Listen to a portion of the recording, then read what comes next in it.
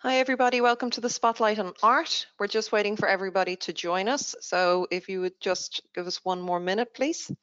Thank you.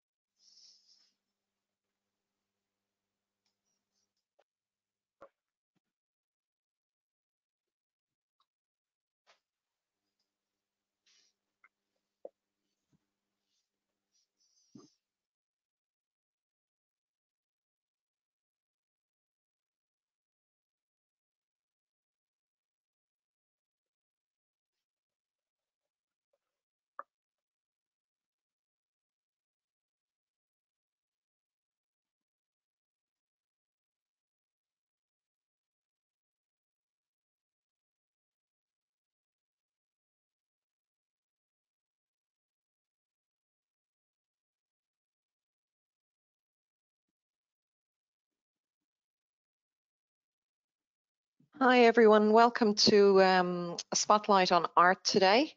We're just going to give everyone another few seconds just to join us, and then we're going to begin. Thank you.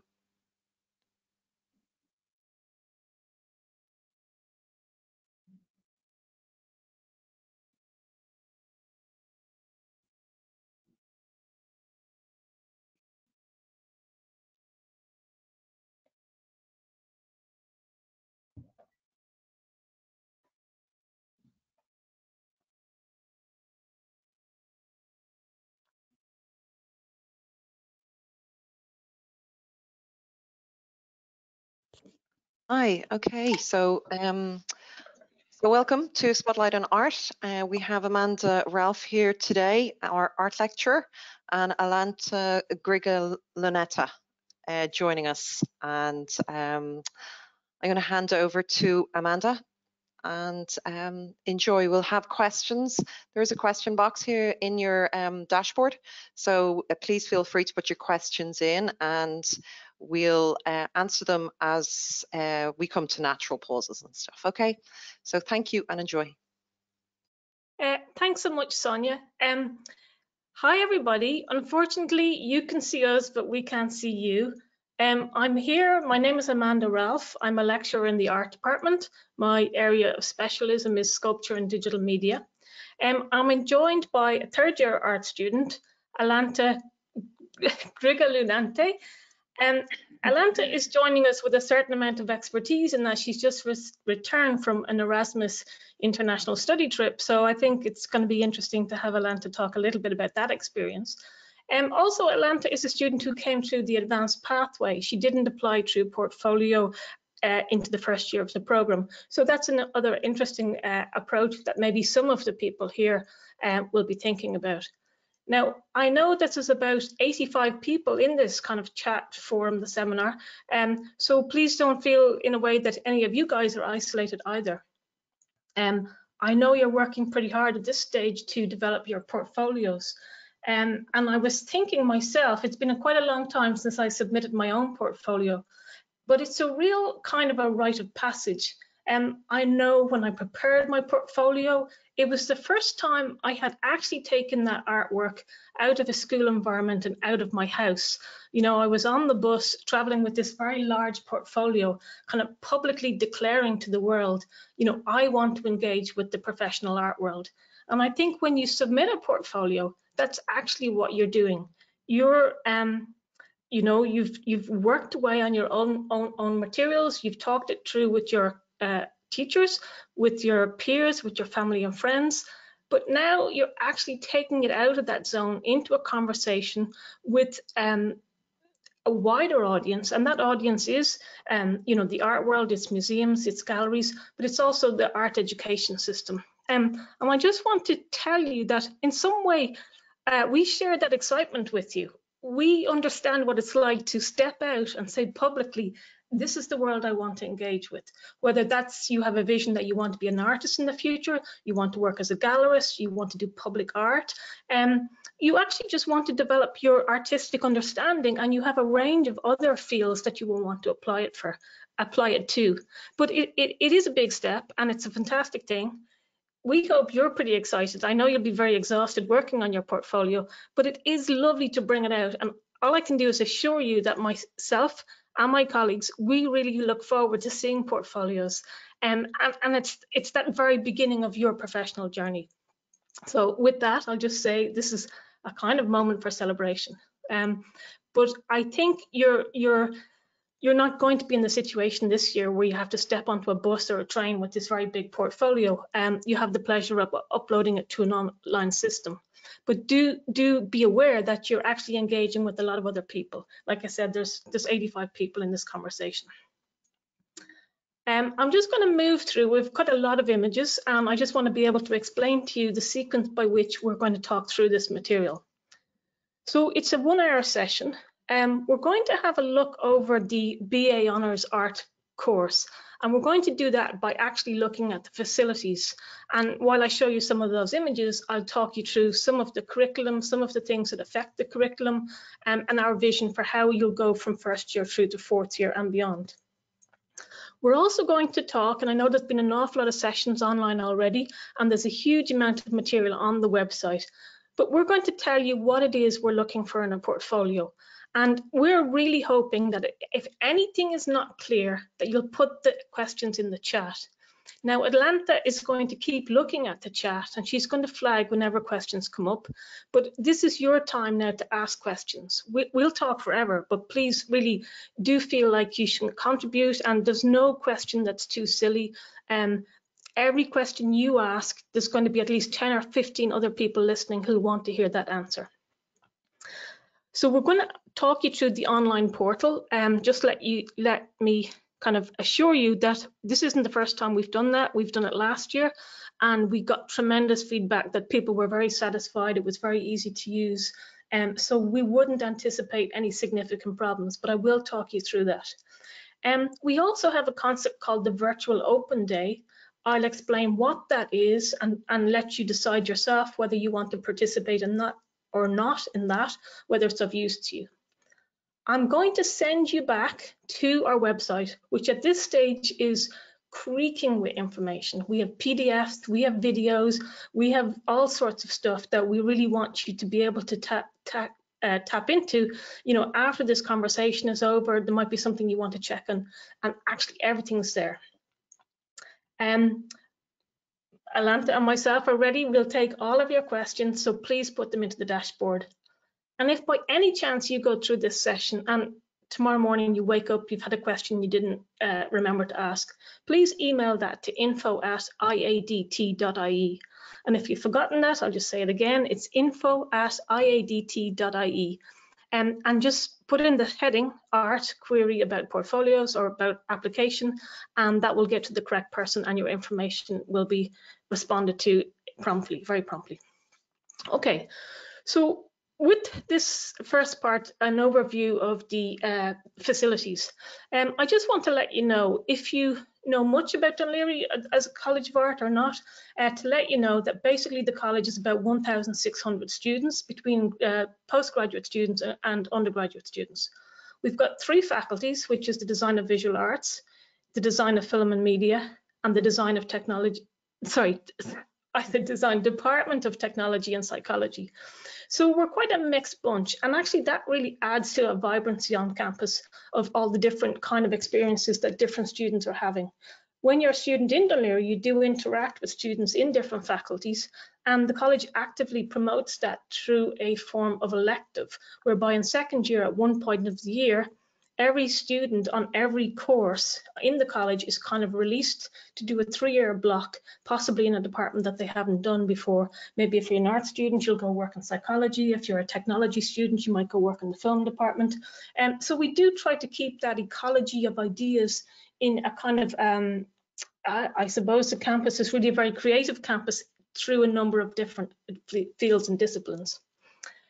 So that gives you a little bit about, you know, the kind of mix of students that you'll meet on campus. I'll move on through now the slides so that one of the things that you may or may not have experienced, ordinarily a student who was applying to art school would go through the end of year exhibitions. Unfortunately, because of COVID, we didn't have an end of year exhibition in a physical sense. We had an online exhibition. So you guys might have missed the opportunity to come and visit on campus. So I want to show you a couple of pictures. They're fairly arbitrary in the order that they show up in this slideshow of what's the experience to be in art school, what are the kind of rooms that you work in, and so you can imagine maybe how that will work out for you. So let me start off with these images. I've just started off with this image of the Students' Union. Basically, we're a big enough college that we have a number of facilities and resources outside just the art department. So we have an absolutely fantastic library, we have a counsellor on campus, we have a doctor on campus. The Students' Union provides a number of facilities. They have this vast hall that students put on gigs or film screenings. So the resources of a campus are there to you also, not just to what's in your own art department. We do know COVID is happening at the moment, and it has definitely affected people coming onto campus. Last term, we had the possibility where students who were working particularly in workshops, if they needed to come in and do some welding or some woodwork or work in plaster, they were able to come onto campus in small kind of pod units. Right now we've kind of we've pulled back on that because obviously the COVID numbers are so bad, but we are trying to facilitate limited access so people do get some kind of experience of being on campus. And with that, I will say to you that actually some of us are quite interested and excited about what's happening and what the opportunities in terms of blended and online learning have been. I've noticed a huge increase in attendance. People are much more able to attend everything because it can kind of suit where they are. I've had tutorials with students who are sitting on their phone in the car park of Woodies, but it means they absolutely can attend full time. I also find it's quite dynamic teaching because I find if I'm standing in a studio, it's very difficult for me to Google a certain artist that I think a student should look at. And I find it's brilliant to be able to pull up a YouTube video to explain to, a certain concept or technique. And I also think in the long term, this is something that's really important for students in terms of their future. A huge amount of interviews were already shifting to online. A huge amount of work was always collaborative work was already shifting online. And rather than art students or in any way feeling disadvantaged or not part of possibly a business community that would find that shift very simple, we're finding now that everybody will be so much more prepared for a number of these things coming up into their future. So there are positives. That said, we really look forward to being back on campus. In a 100% round the clock kind of situation. I just started with this kind of fairly plain, simple photo. This is the studio. It's the first year studio. When the first year students are gone off to do their IMA project, which is at the Irish Museum of Modern Art, the fourth years come in and work in it. We have a couple of studios that look like this. They're kind of very large rooms. They've got very good lighting. There's a fantastic studio upstairs, which is mostly used by the painting students.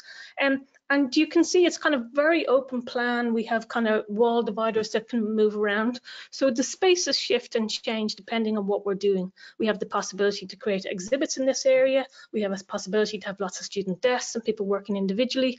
But this is basically what a studio looks like. It's not really a classroom. It is much more in the mode of an artist studio.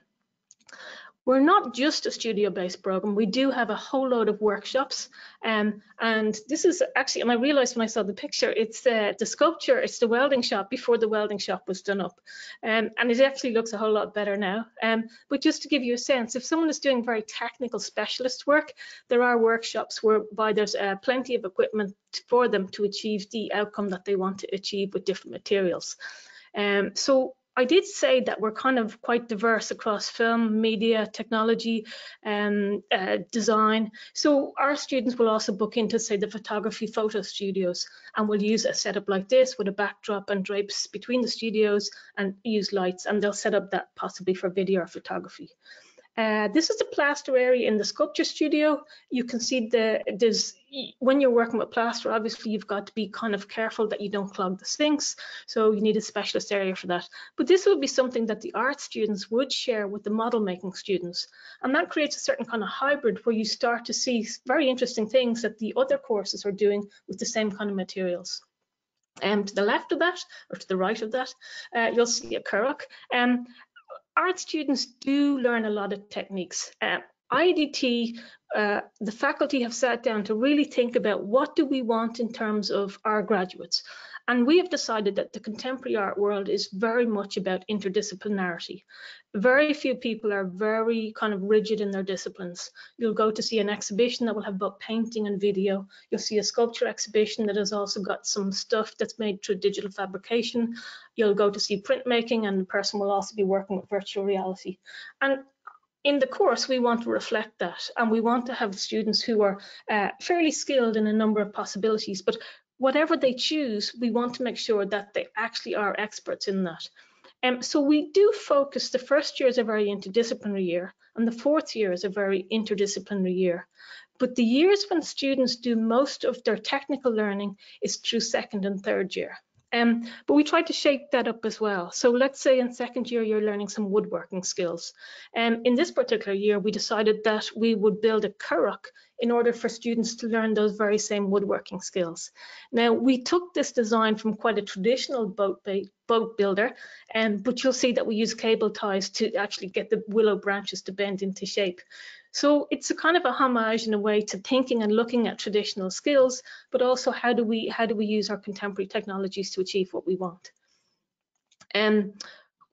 Dún Laoghaire has been a long time associated with film and television, and we have a very, very well-respected animation department, and so technology has always been quite a big part of the college.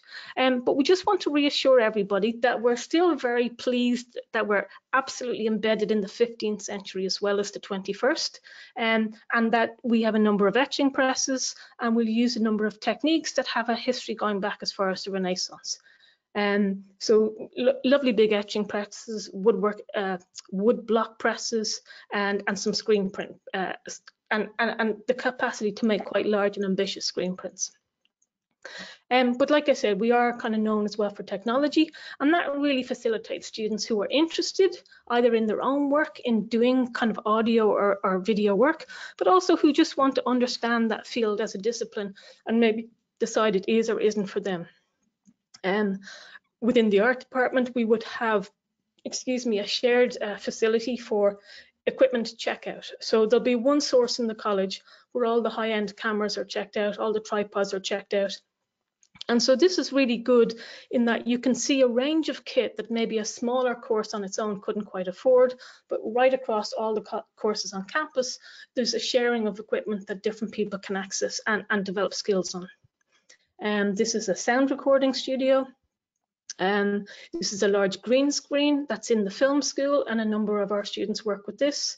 A larger photograph of the photography studios.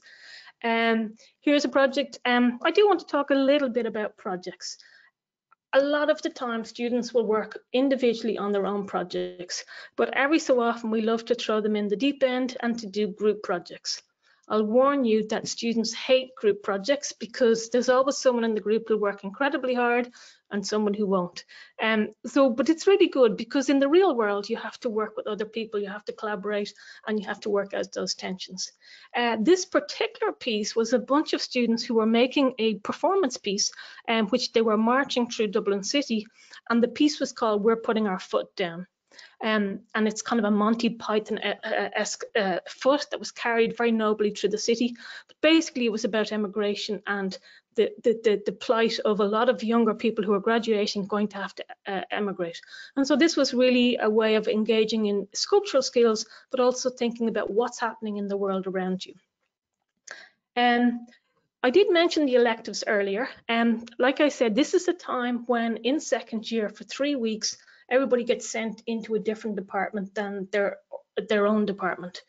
So this is a group of students who are making a very large inflatable pig, and it was inspired by an album cover from Pink Floyd.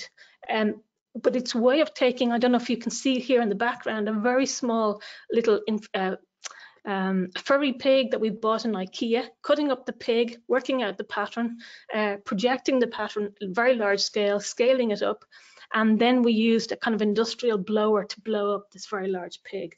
Again, it's kind of, you get to meet students. Part of this is very sociable, try to get to meet students across campus. And many of the people you meet in art college, you'll actually become friends later on. And this is really helpful if you become good friends with a graphic designer and later you need your book published. You need someone to design your book, or you work with a sound designer, all of those things. Alanta, how are we doing? Any questions coming in the chat there? There we go. Sorry, lost your audio there for a bit. Oh, yeah, there's two questions. One is from Anna Bates. I'm planning on applying for second year art through advanced entry. Is it okay to showcase digital notebook work instead of portfolio pieces? Absolutely. Do you mind? I'm going to whiz through this section and then I'm going to get to the application. Can we start with that as the first question when we get to that section? Yeah. Is that okay? Yeah. Alanta, will you wave? If my audio drops out, will you kind of wave at me and yeah. say? Okay. Okay. You have a second question? Will I go on and I'll hold that for that section when we talk about application? Yeah, there's one. Is there anything you offer that NCAD, for example, doesn't? I'm interested in visual art. And then thank you very much.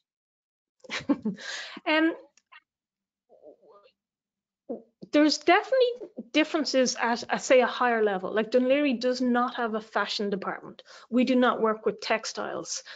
So if you had an ambition to work with, you know, in an art context, but you wanted to be able to tap into, say, the glassmaking department of NCAD or a textiles area, we don't have that expertise.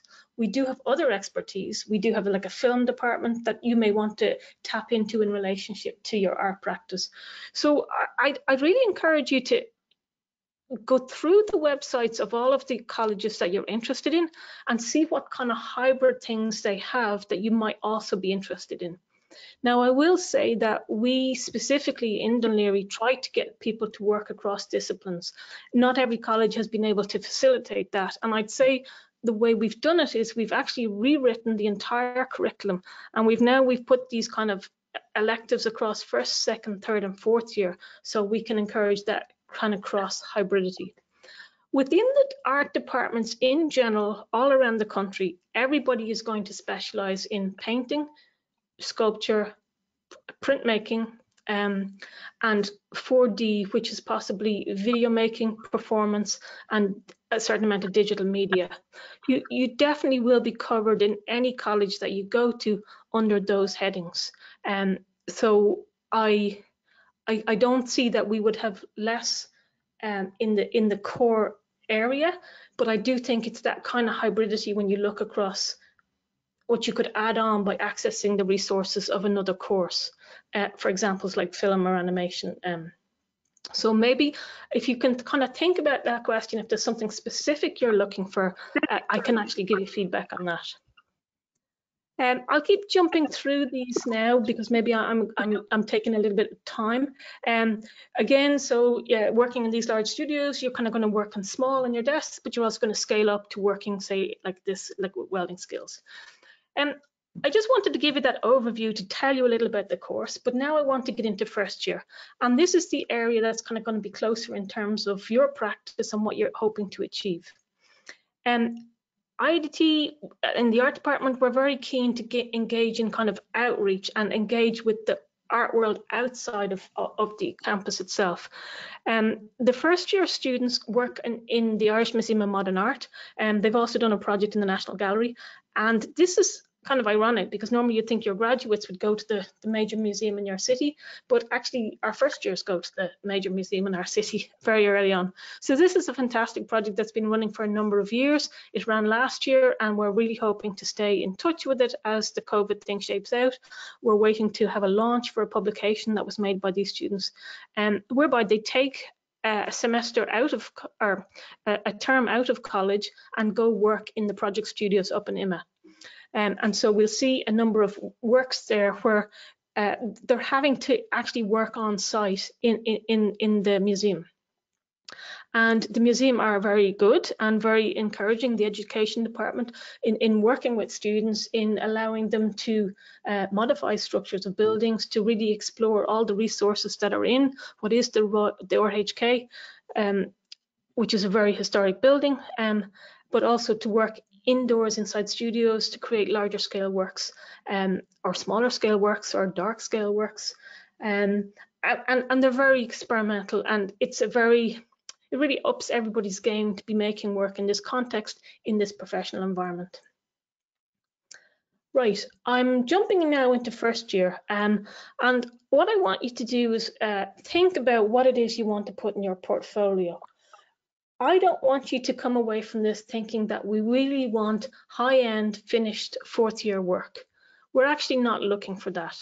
We're really looking for your inquisitiveness, your curiosity, and your motivation, and your ability to put yourself out there to observe and look around the world and see what's going on, and seeing and just satisfying your curiosity. We want you to be driven by curiosity. So this is what some of our first years are doing, but this is kind of tips. You know, these are the kind of things you might be thinking about doing in your own portfolio. So really, you know, your observation of the real world in front of you, and maybe an observation of what you can do with that world, how you can bend light, how you can project light, how you can throw that around, and how you can make these very, very small, intimate gestures, looking, you know, manufacturing images, not just through a flat surface, but through tracing paper, through projected lights, through small little maquettes. Again, using fairly humble materials, you know, cut out cardboards, but like projected light, and being able to transport those ordinary materials into something quite cosmic, into another world, into another environment or atmosphere that you could imagine scaled up.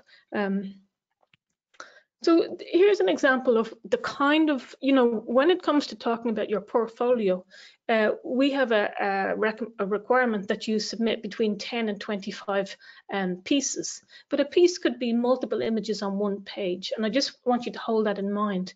So here's what we're looking at, that you would actually have something observed from multiple points of view.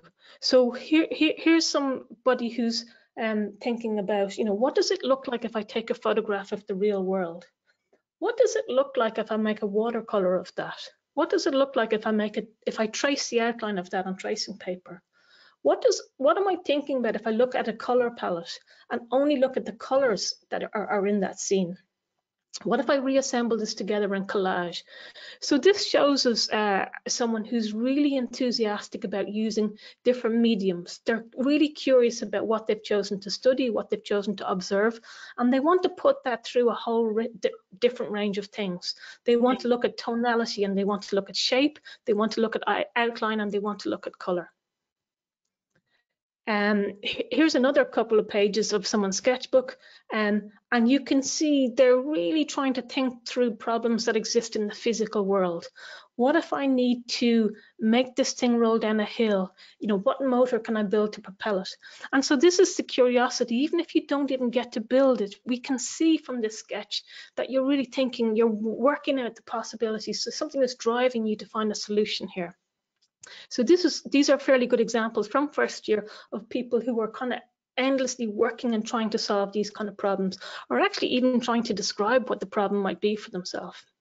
Here's a fantastic, the problem is trying to how not to make the egg break, but actually the visual that's created in order to achieve that is fairly dynamic.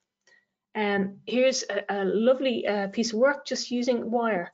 And how can you kind of motorize, how can you make a kind of machine that things will twist and rotate using these very, very simple joints. But when I say simple joints, actually they're very, very skilled in terms of using a needle nose pliers to bend that wire in absolutely perfect crisp lines. Sketchbooks, we do ask you submit a sketchbook as part of your portfolio. Sketchbooks, again, really can help you generate thoughts on how a thing will be fabricated, how you can lay it out flat, how you can look at it as a 2D pattern, and then ultimately a photograph of how you might realize that in 3D. everybody's sketchbook is completely different. There's no one way to make it. Some people's, they're dimensionally quite thick. They're sticking in big lumps of seaweed. There's a load of masking tape everywhere. Some use lots of colored pencils. Some are writing personal notes, their shopping list as well. Some are working out mathematical formulas, measurements. But basically, we're seeing the sketchbook is so busy that people are really engaged in their ideas and developing their ideas and pushing them forward. And then you see some very, very beautiful kind of lyrical drawings where people are kind of thinking about movement and how things might work.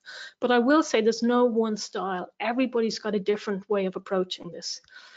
So thinking about drawing, you may have had the good fortune to be able to access a life drawing class.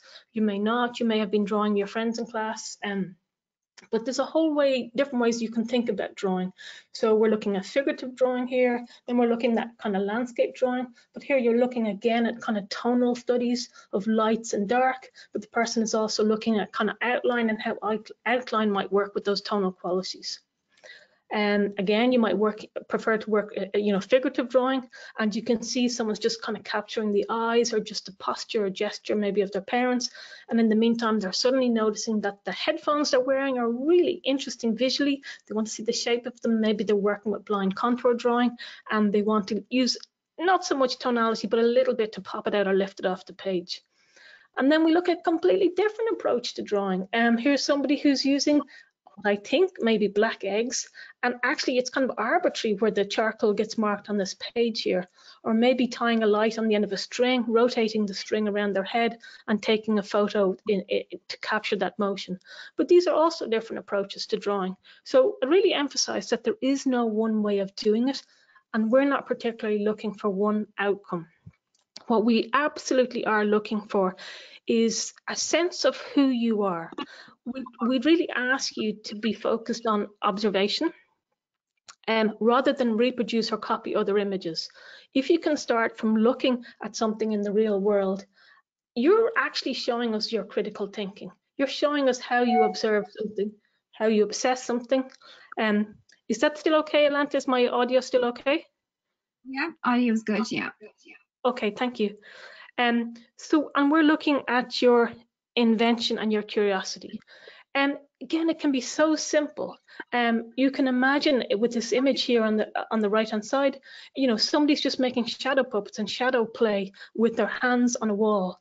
But how that kind of resonates with the rest of the image on the page, we can see sheets of tracing paper overlaid on top of each other. We can see someone who's really obsessed in it with different colors of tonality. And we're seeing that once they've started to think like that, they're seeing it everywhere else in the world too.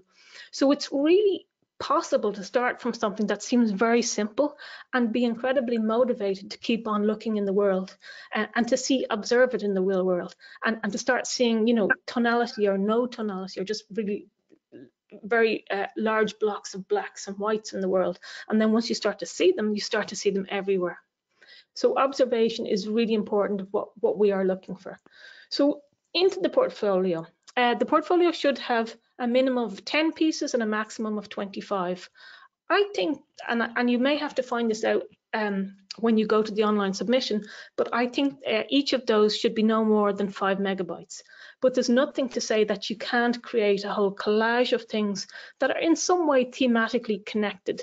And when I say thematically connected, they may be connected by color, by tonality. There might be very little to say there's a connection between this landscape and this urban poster in the street. But actually, there's a certain sensibility that crosses across these works when they get put together on the same page. So I'd leave that with you, and that's definitely something to think about. We're really interested in what you do in your notebooks. We want to see your process. We don't just want to see very slick finished pieces, and we want to see your ability to think your way through a problem or through an observation or through an idea from the very first stage, through little stumbling blocks, through little alleyways and diversions. And so we want to see that process, and we want to see those ideas as they develop. And I will say to you, and you've probably seen it from the earlier images, that our students do work across many different areas and media. So likewise, show us, if it's relevant, different media, different approaches, and a variety of that. So if it's useful to take a photograph to see shadow and tonality, and then also useful to do a pencil sketch at the same time, do show us both of those. And that shows us or demonstrates to us that you're thinking through this problem in a whole range of media because you're absolutely obsessed with it, and now you can see it everywhere. There's a fantastic booklet on the website, and I'll talk about that a little bit more. And I've taken this information from it, so you can review it again. But if you're wondering, what do I put in my portfolio? What kind of guide do I have? We definitely would like to see a variety of observational drawings. Now, you can be drawing spaces, places, objects, people. We're not too worried about what it is you choose to draw, but we are interested to see that you're looking at things like light and tone, shape, structure, and movement, and maybe how things change over time. I think you can kind of see this in this squished egg. We do want to see a selection of your best projects, and that's up to you to choose and to decide what your best project is. It can be a research project, or it can be a work in development, or it can be a finished project. It can still be your best if it's still in the research stage. So please don't feel under huge pressure to only have absolutely finished work. That's not really what we're looking for. We're looking to get a sense of who you are as a person, what your interests are, and to what level you're motivated to go out and see the world, and then to communicate that.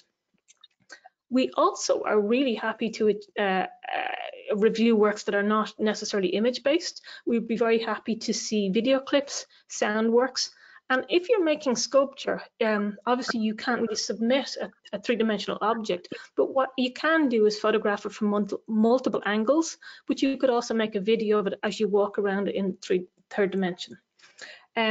So again, a short video can be uploaded to either show the context of the work front and back, and also to see the environment that work sits in. Experiment and I had real questions about whether I should include this video or this image, because really I'm not encouraging you to stick your head in a microwave, but please don't feel inhibited, don't feel self-censored. You know, if there's a work you want to make, we're really keen to see it, so go ahead and do it.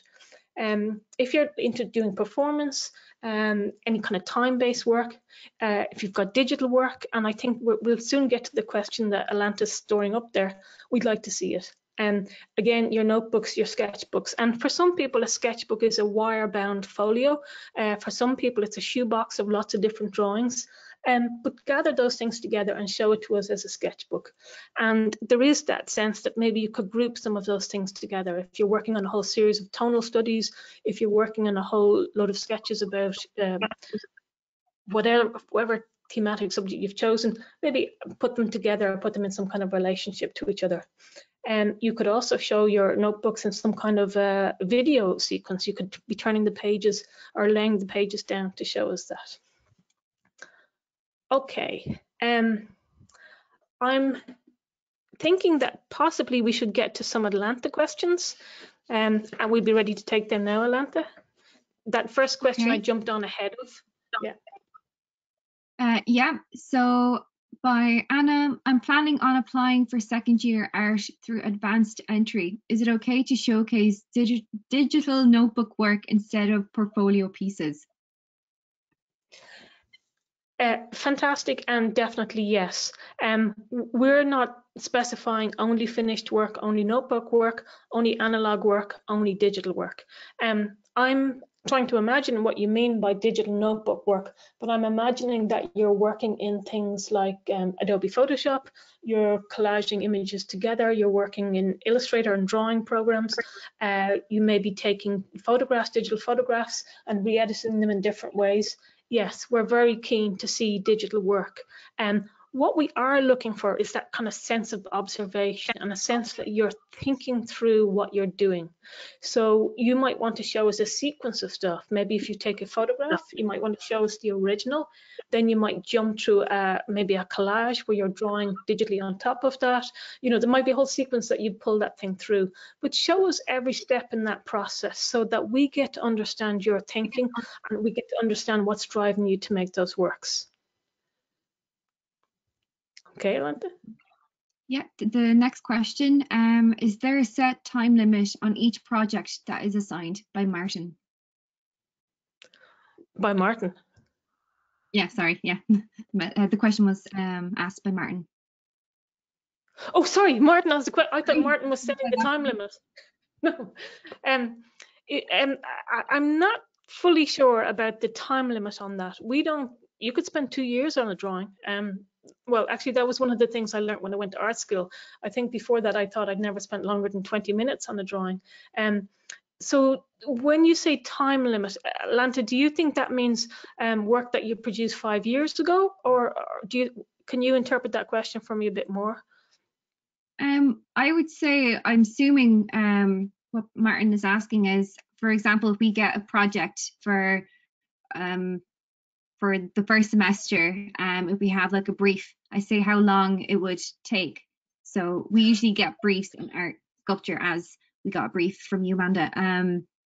It's like you're kind of given a timetable almost. So you have, like, let's say a week or two to come up with an idea what you would like to do for that brief. And then you have, I assume, like a month or two to work on that. And then you get your grade. And then you move on to semester 2 with a new brief, if that answers the question. Yeah, I think, sorry, Amanda. Yeah, I think that was exactly what it was, because looking at the timing when Martin put that question in, you were talking about the different semesters and working in teams and stuff. So yeah, that sounds right. Yeah, it definitely depends. Okay.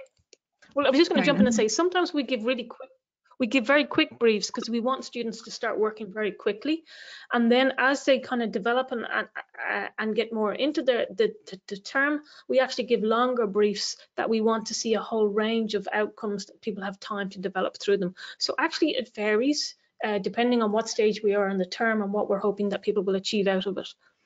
But the learning outcomes are completely matched to the duration of the brief. So there's no way we assign something to a student or group of students that they couldn't finish within the time frame.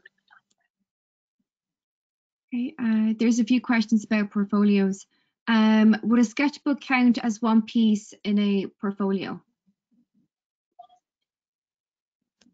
Alanta, I missed the start of that.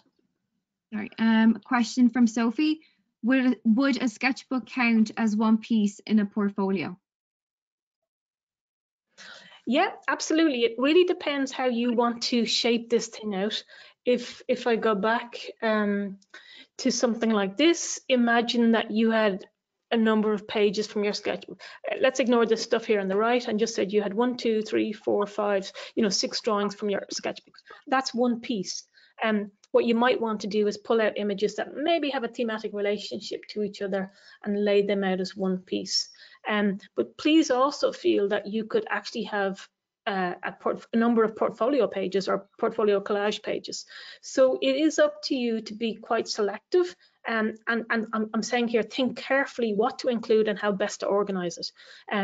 But yes, the work you've been developing and generating in your sketchbook, fantastic if you show it to us, and show it to us in whatever arrangement you think is most appropriate. Because you may have a number of ideas in your sketchbook that actually relate to a piece that you finished. And maybe in terms of a sequence, you might want to show us a couple of those pages, then show us the finished piece. So that might be a kind of a nice narrative arc that goes through your portfolio. Okay, there's another question from Alice. I'm just going to read this out. So for portfolios and sketchbooks, is the main aim to have a portfolio with lots of ideas, more technological things, rather than drawings, paintings, or things that are looked for in animation portfolio? We would tell you, don't try to second guess what we want. We're expecting you'll come to college and you'll learn a lot. If you were a ready formed finished thing, you'd never need to come to art college. So please don't feel that you need to throw an awful lot of technology or techniques to us. We would say, and we do recognize, that a lot of people don't have access to all the kind of resources you might otherwise have in college. You can generate a fantastic portfolio using, pencils, colors, collage, photography, and you do not have to show us really high-end technical stuff. if you happen to already be working in that and you have those resources, then by all means show us that, because that's what your passion is. But ultimately, we are looking for very, very similar things, no matter what you really kind of show to us, and we will find that in anything in your portfolio. And we would like to see tests and experimentation.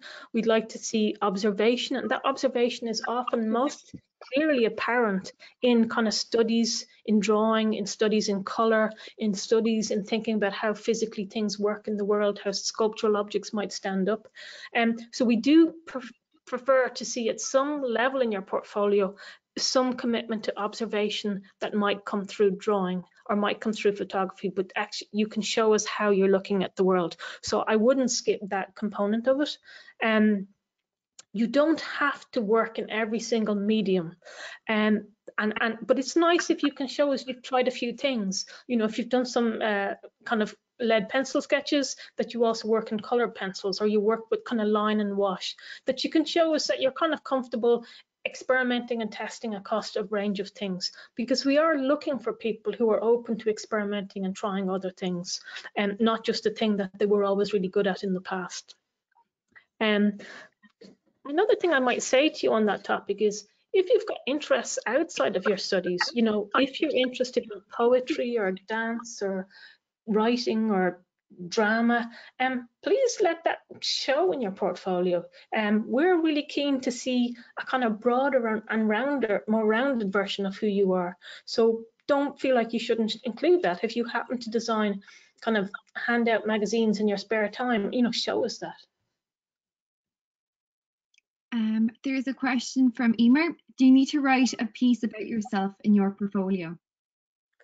Yeah, we do have in the online portfolio, you can upload a CV, and we do ask you to upload a short little text, which is a kind of rationale for your work. And the guidelines for that are all very clear. We're not looking for a CV like, you know, as though you were doing a job interview, but if you happen to have done some jobs or worked on certain projects, you know, again, if you've worked in a drama society, or if you've been part of some kind of organization, again, those things really help us to see the kind of person you are, the kind of interest and motivation you have. But I wouldn't worry too much about that. I wouldn't sweat it too much. I'd really put most of your effort into your portfolio itself. There's a question from Hannah. Sorry if this is a stupid question. My portfolio is more so how I developed my observation into a theme and developed on that. Is that okay? Sorry again, thanks so much. There's no stupid questions. So basically what you're saying is that you've done some work in your portfolio and it's developed through a particular theme. I'm not sure how many themes you've got in your portfolio. You've got one theme. I'm a little confused about the question. Are you saying, is it okay if you've got a theme, or? Sorry, Atlanta, could you just repeat the question for me? Okay, my portfolio is more so how I developed my observation into a theme and developed on that. Is that okay? Yeah. Well, I'm having to guess, but I'm guessing that you've been very observant. You're looking around the world. You've got something that you're interested in, and you found a way to extend and develop that into a theme. That's exactly what we're looking for. Yes, fantastic. Not a stupid question. Look forward to seeing it. And there's a question from Alice. What's a day in the life of an art student like? Well, Alantha, over to you. It's a good, I don't know, it's very enjoyable. So you have class. So I'm just going to say what I had in second year. So you have class at 10 a.m. You attend, then you do a few classes, a few hours of, for example, if you have with your tutors, like a little workshop, like metal and wood workshop, or some mold making, and then you have your break. You can have coffee break, which is great, kind of get yourself some energy, and then you go back to your work. Let's say if you do workshop, or you have your own personal work, personal project, and then you get an hour break for lunch. So you go to the student cafeteria, so you can get food. The food is actually really great. Also really good student friendly prices. And then after your break, you can hang out with your friends, and then you go back to your studio and you can work on from what you were working on. And it's basically every day. And then once a week, you have art history. So I had art history on Friday mornings. So it was a great way to finish your week for a few hours, and then you just head back home for the weekend. So if that kind of is like a quick brief, it's really like you have enough time to work on your personal work as well, which is great. It might be a bit stressful sometimes, but that's just it really, the tutors are great. If you need more time or if there's a problem, you can talk to them, and it's great. So yeah, and you have your own studio space as well, and you have your own table, and there's enough space, and you can get materials. So yeah, if that answers.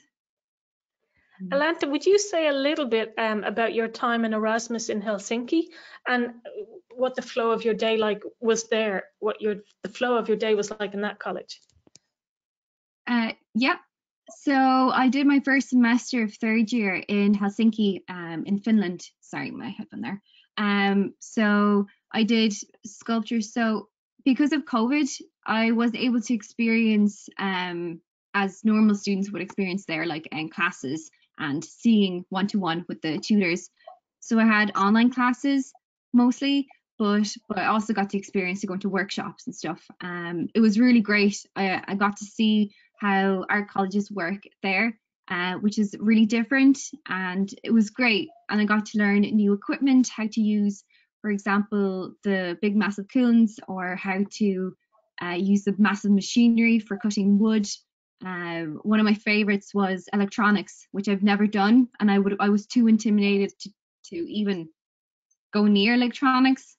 And I had such a great time, and I brought that back here. So now I'm working on my own personal project using electronics. Yeah, and I got to meet great people from all over the world. Got to learn Finnish, which I can't really remember much now because it's great. I still remember a few words, but yeah, and I got to experience a different culture, and the tutors are amazing, and I follow them on Instagram, so I'm still in touch with them, which is great.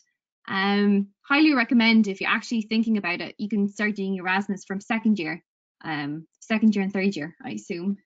Yeah. Yeah, I wish I would have extended, because now, but yeah, I had an amazing time. Yeah, and I learned great techniques. Yeah. Alanta, I'm a little concerned about the time, and I'm concerned that maybe I haven't fully communicated the difference between an online portfolio and the virtual portfolio, or the virtual project days. So maybe I can just jump on about that. Maybe while we've been talking, you've been able to see the slides on the portfolio tips. I just want to jump into explain what your options are. You have an option to, and this is the main entry into the college, is to submit through an online portfolio. We do have a virtual project day that is mostly for people who have had difficulty in putting together an online portfolio for a number of reasons. It may be that they didn't have an art class in their school, or the time art was scheduled conflicted with another course they were taking, or they may have decided very late that they realized they really did want to go to art school and they hadn't chose art as a subject.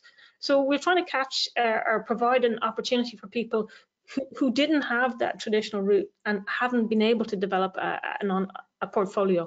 So I'll talk about that in a little bit. But let me just say that our online portfolio is the primary way that people apply to this college.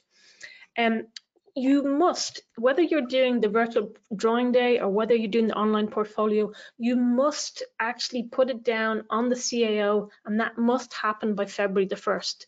There's no other way to apply to the college. There's no other entryway unless you do that. So all I can do is repeat. You must apply through the CAO by February the 1st. If you don't, there's absolutely nothing we can do. That's a national system. There's no intervention in it. It will be 2022 before you can next apply. So please do have a good look at that and make sure you get your application in by February the 1st. On the college website, you will see a huge amount of resources. There's a link to our digital portfolio submission. There's a video here that tells you how to go through and develop your digital portfolio. There's video on how to photograph your works for it. There's a PDF you can download, tips for photographing your digital portfolio. There's IADT portfolio guidelines, that's another PDF. And then we'll get to it in a second, but there's a PDF you can download explaining the project day and the brief. So please go to this address, which is iadt.ie/study/portfolio guidelines, or else just go to Google and Google IADT portfolios, and it'll dump you on this page. There is loads of resources further on down, videos, everything like that. So please don't forget that. What I want to tell you is that the portfolio is now live. You can start to upload. You don't have to have a finished portfolio. You can upload piece by piece. It is only when you've kind of completed all that and you finally hit submit that the whole portfolio is registered. So do please get started, and you can move your stuff around and see how you want it to play out. But in order to do that, you need to have your CAO number. So the sequence is to apply to the CAO, get your CAO number, and then start working through your portfolio. The deadline is absolutely 5 p.m. on the 18th of March. So that's your timeline between now and then. Once you have applied through the CAO, even whether you say you're interested in the virtual drawing day or not, you will be contacted by our admissions team, letting you know when the virtual project days are on, should you be interested. Now, let me explain what that's about. And I'll just reiterate key dates again. You have to apply through the CAO. And the portfolio deadline is the 18th of March. Now, here's something I want to flag to people, because some people might have left it too late. Some people might not be particularly happy with their portfolio, but they really want to go to art school next year. You can, by the time the 18th of March, when the portfolio deadline, you will have already had the chance to attend the virtual project days, and you will actually have generated work out of the virtual project days. So it is possible to jump straight, apply to the CAO, attend the virtual project day on the 15th to 17th of February, submit your work on the 19th of February. You will get a score back from that within 2 to 3 weeks.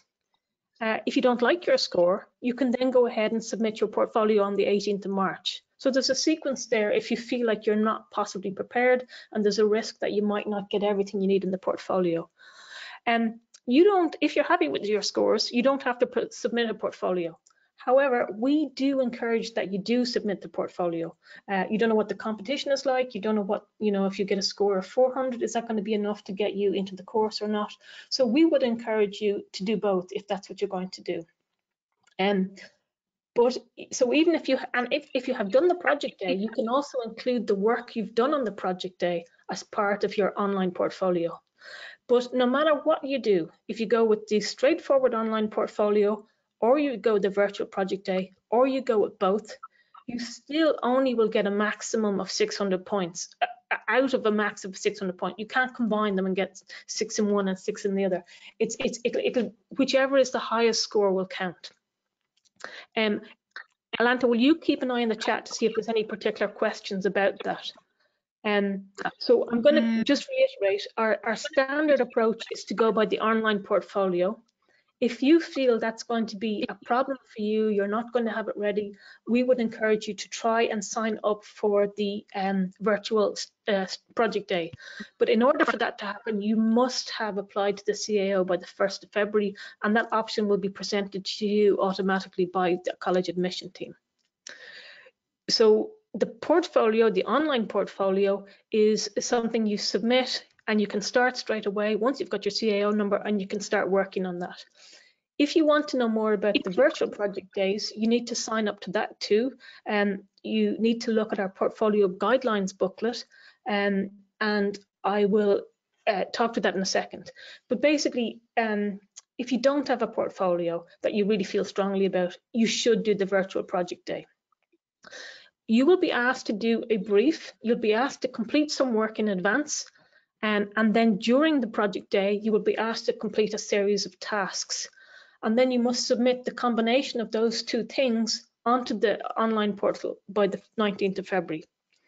But basically, we're saying you can attend both. You can attend the virtual project day, you can submit a digital portfolio, and the highest grade achieved in either will be your final score for the course. I'll just quickly say a bit about the brief. I did say if you do the virtual portfolio, you'll be given a brief that you must do in advance. And the brief is available on the website, which you need to download. You'll be given 3 particular themes: homes/environments, identities, or light, space, and time. So you really need to think which of those themes would suit you, which would you like to work on. And the next thing, you're given a format. You may work all these ideas on an A1 sheet, a box, a photo book. Maybe you're working on some animated GIFs or short videos, and maybe you're working on a whole load of Instagram pages. But basically, you're given a format. And then you're kind of given a number of tasks. Now, I've cut off the page here, but you're asked to think through a number of ideas, whether it's research, process, or whatever. So in a way, that's your recipe to construct all of this work. And all I can do, because we're so running out of time, is tell you to go have a look at that on the website. And you complete that work, and then you will also attend a one-day project day when there will be lectures there, and they will give you lots of exercises to work through. You'll combine those 2 works and you'll upload those as your portfolio. But they have to be uploaded on the 19th of February, and that gives us time to get you a score back within 2 to 3 weeks. If you're not happy with the score, you think it won't get you into the college, then you need to submit onto the standard digital portfolio. So sorry, that was a bit fast, and I hope that makes sense. Great. So now, Alanta, can we work through what questions are still outstanding? Yeah, there's a few questions for the portfolio. There's one question: is it necessary to have a set theme? Again, we'd say the same thing. It's not necessary to have a set theme, but sometimes when you sit down to work on a portfolio, maybe it's helpful to you. It really depends on where you've been at. If you've been working through a number of projects in class, if you've been working through a number of projects with your teacher, or you've been doing a life drawing course or whatever, you may have a number of works that are kind of similar to each other. You may have worked in a number of different kind of media. So a theme could be a whole load of pencil sketches or line and wash sketches.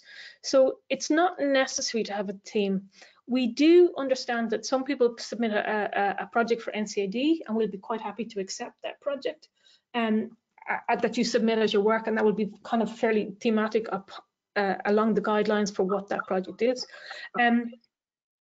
So yeah, we'd like to see your thinking, I suppose, over a couple of pieces, but we don't absolutely say you must have a theme. So it is really up to you and your personal vision for how you want to communicate ideas. If you've got a strong thematic, if you've got a number of works that were all made about tomatoes, you've got a number of works that were all made about the colour red, I guess you're going to want to group them. But we're not going to tell you to make a number of works about tomatoes or the colour red or whatever. So really, you show off to us. We're really looking forward to see what you can offer us. Okay, there's another one about teaching, secondary school teaching. I'm thinking of becoming an arts secondary school teacher, but there doesn't seem to be a big demand. Would this course help me get into an art teaching? One of the things with our new change of curriculum, the new course that's been rolled out, is that every student in 3rd year will now be doing work placement. We are looking at ways by which a number of our students can actually do work placement that would involve their experience in relation to teaching. So that is something we're very definitely wanting to build into the programme. Your question about, and I know it's quite difficult to maybe to get onto an art teaching course or to get a job in teaching. We can't guarantee you that, but what we can say is that we will position you in such a way is that you can get some teaching experience through the placement. Now that placement could be fairly dynamic. You could end up working in a gallery on a Saturday morning, helping a young children's group learn about the works in the museum. You could maybe attend in a classroom. There'll be a number of different ways that can be framed out, and that might open out what your possibilities are into the future, where you actually work. Maybe you would work in a hospital setting. Maybe you would try to get working in a national school. There might be a range of possibilities. So all I can say is yes, we're bringing the work placement on in the 3rd year of the program for people to get that kind of experience.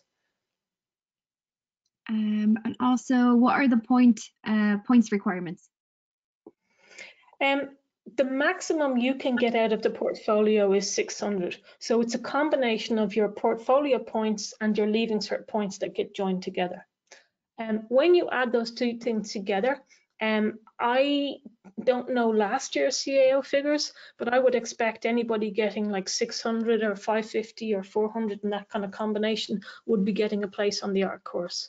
But I really don't have those figures to hand right now, and I don't know if Sonia can chip in on that. But it's a combination of those two things. So when you get your feed, let's say you get your numbers back from the virtual drawing day, and you're kind of anticipating what you might get in your Leaving Cert, you add those two scores and see how close they come to 600. And anything above 400 is obviously very good. Yeah, the minimum points last year were 572, but the median points were 941. So yeah, so we had some people score like really highly, so they would have maybe got 600 points in their portfolio, and then they got 341 in their Leaving Cert or their RPLs, the Recognised Prior Learning. So yeah, so you'd be looking between between 590 and 650, 700 points. And that's in combination of the two, your Leaving Cert and the portfolio. Exactly. Okay. Okay, there's another question. Do we need to show a lot of figure and life drawings in the portfolio? You don't need to. This is really going to be down to what kind of resources you've had available. In the past, some people might have done a PLC course or a portfolio preparation course, and they would have had access to a life model where they would have been able to sketch from life. Often, if you're working through your art course in secondary school, you'd probably be set projects whereby you sketch and draw other people in your class. If you're interested in figurative work, the chances are you might be sitting at home drawing your brother, sister, aunt, uncle, nephew, niece. You may not be interested in figures. You may prefer to work in drawing and landscape. You know, it's a combination of what your resources are available and what your interests are.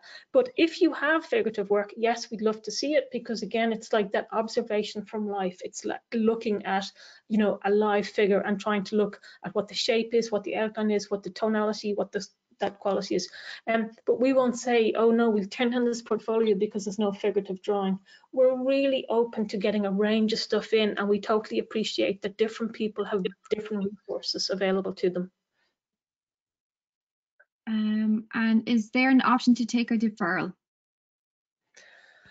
I'm going to pass this one to Sonia, because I'm not sure what the situation on that is. Maybe Sonia can answer it.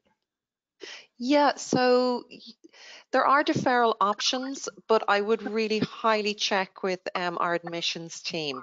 And what I can do, Cara, is I can have Anne contact you directly about that. Some courses have, I can say 100%, absolutely we will offer deferral if it's requested, but some of our creative and art courses, there's a limit to how much we can defer, because we have, there's so few places in terms of the following year. We can't guarantee that we'd be able to offer it. So let me get that back to you. Let me get admissions to come back to you. Okay, thanks.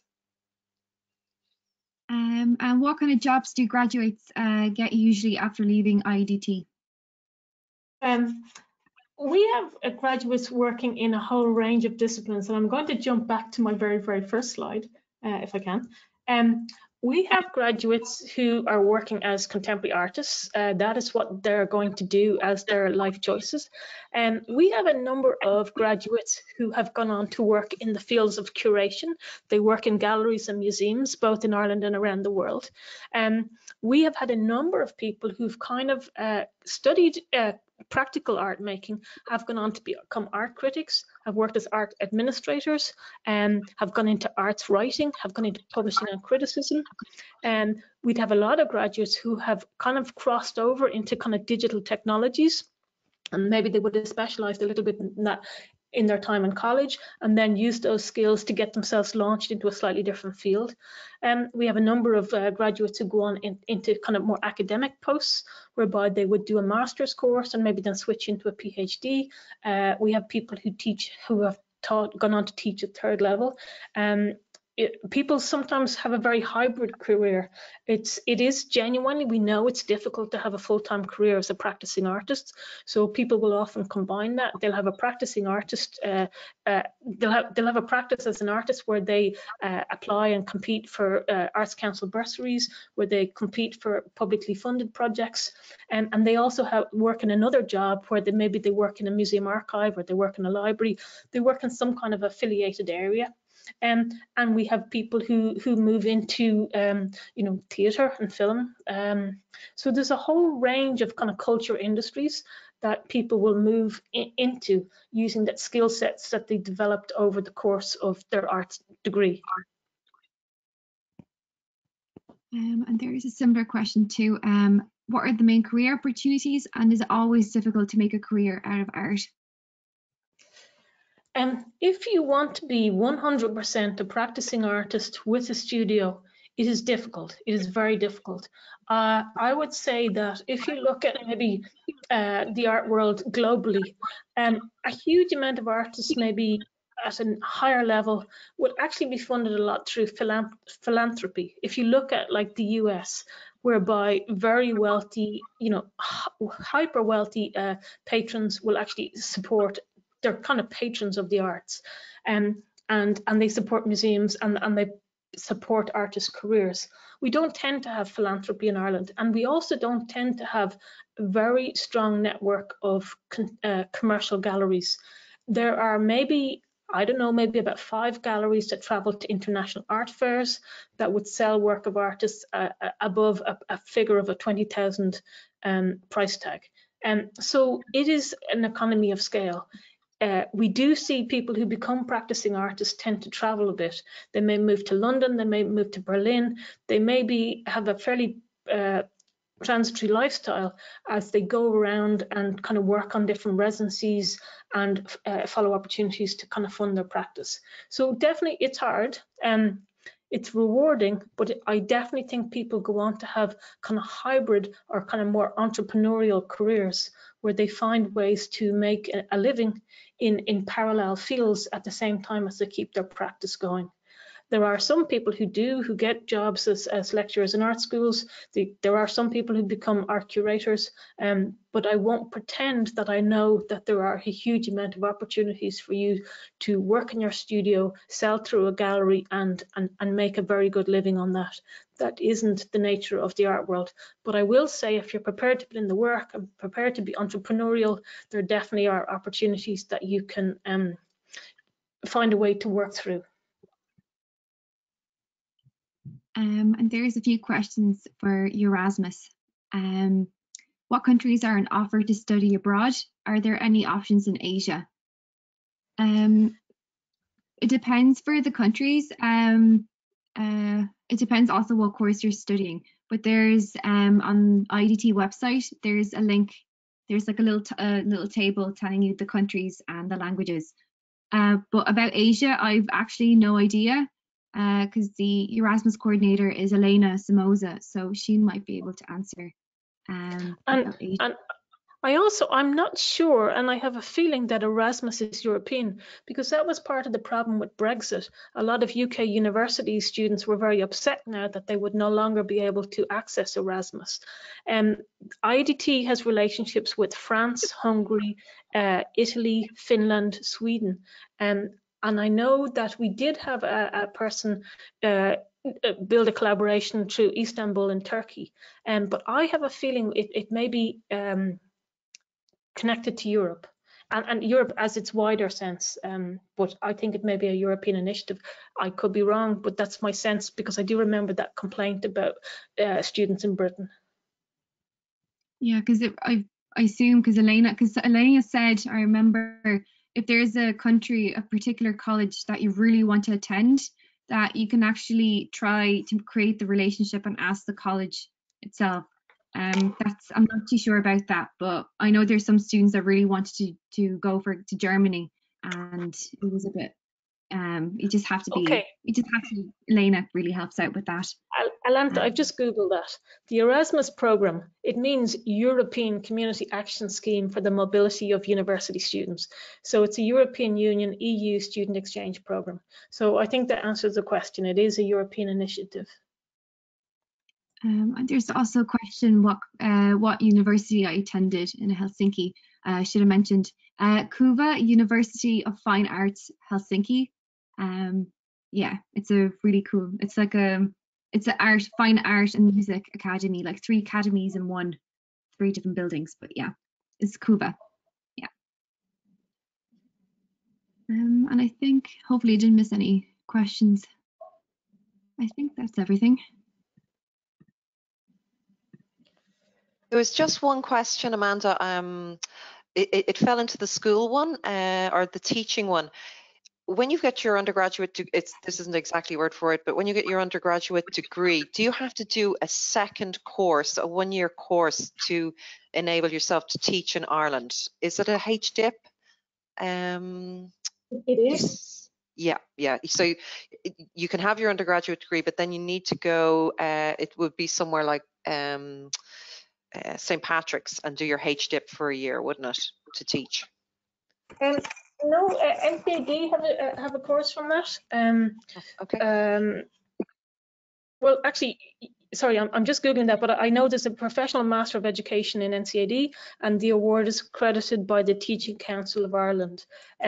That's where I have heard of students who want to specialise in teaching, take that course in NCAD. So I would, if you're interested, Google that. It's a Professional Master of Education in Art and Design.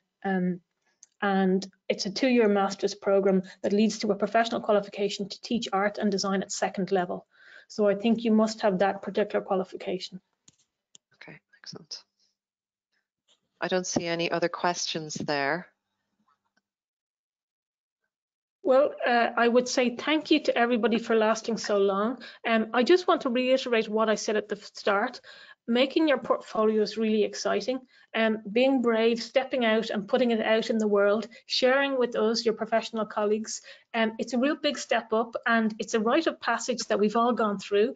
And please understand, we're actually delighted to receive them. We're really looking forward to seeing what you have to communicate, say to us. And welcome to the professional art world. We look forward to seeing you. Thanks.